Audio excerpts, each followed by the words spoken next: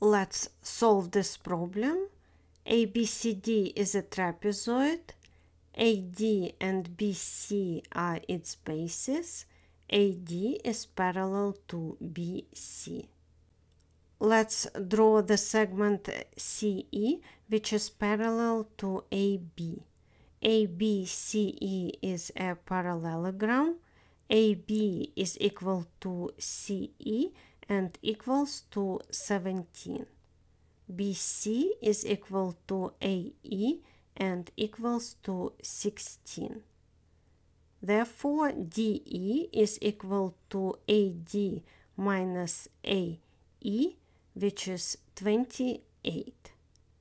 Let's draw the altitude from the angle C to the side AD.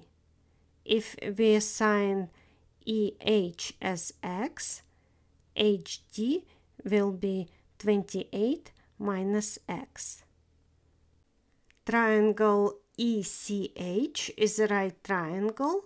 By the Pythagorean theorem, CH squared is equal to EC squared minus EH squared. Triangle CHD is also a right triangle. CH squared is equal to CD squared minus HD squared. Let's equate these two expressions. Now let's sub in the values, and after expanding both sides and simplifying the equation, we are left with x is equal to 8.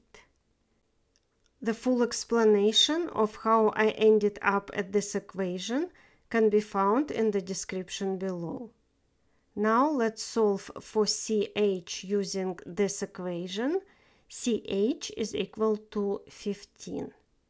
The area of the trapezoid ABCD is equal to BC plus AD over 2 times CH.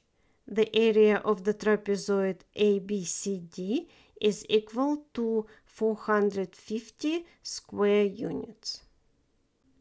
If you found this video helpful, please consider to subscribe to help my channel grow.